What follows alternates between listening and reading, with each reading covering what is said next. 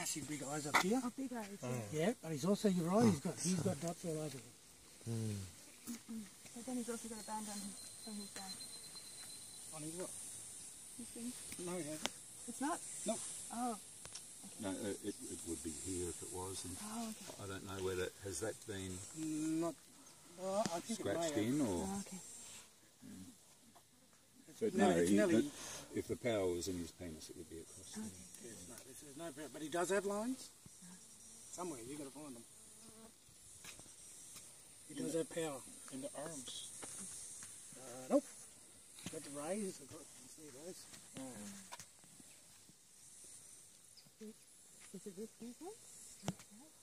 Here is one, I think. Is it? This one? Yeah. They're in his feet. Yeah, indeed. Why do we think they're in his It's a feet? bit hard. Oh, yeah, it's hard to see. Walking, he's in his spirit. Running? He's got shoes on. Ah, sure. This guy's he's clever. Now we know we talk about our clever men and clever women. Well, this is a clever man. So we call him a Weirigan. He's basically gone through all his lessons and learnt everything and spent all that time. And he's drawn big. So remember I said little, humble?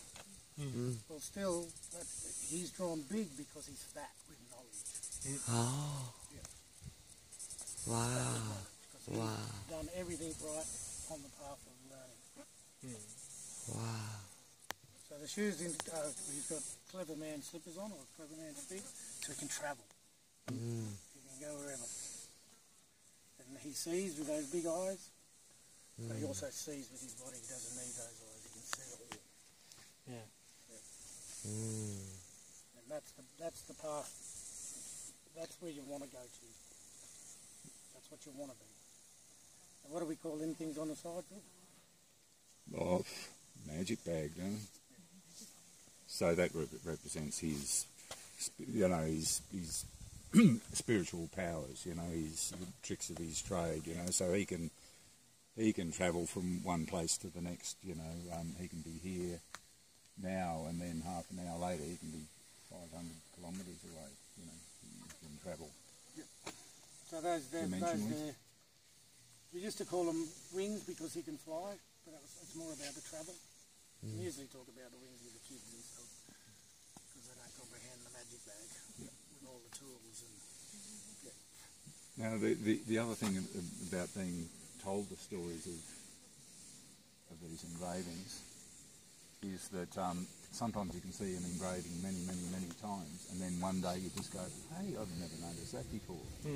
So I was here 6 months or so ago with a young Aboriginal man and some other fellas. I was telling them about this, and he said, "Oh, Uncle Phil, can I say something? Can I say something?" This is Mick Laurie before he'd gone through. And I said, "Yeah, Mick."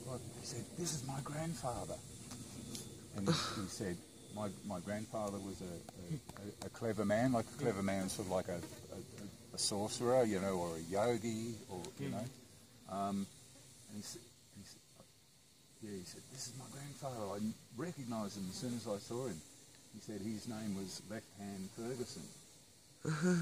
He was a real man, and he said they called him Left Hand Ferguson because he always had his left hand hid behind his back.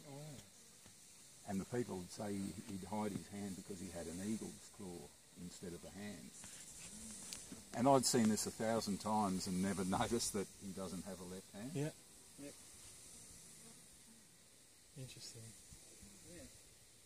Me too now. And I asked Uncle Paul about it, and he said, yeah, clever fellas will often just put a hand behind their back just to show that they're not going to do you any harm. So that's who's not going to do anything else. That's where you want to be. That's where you don't want to be, that's where you want to be. So you're striving to be that.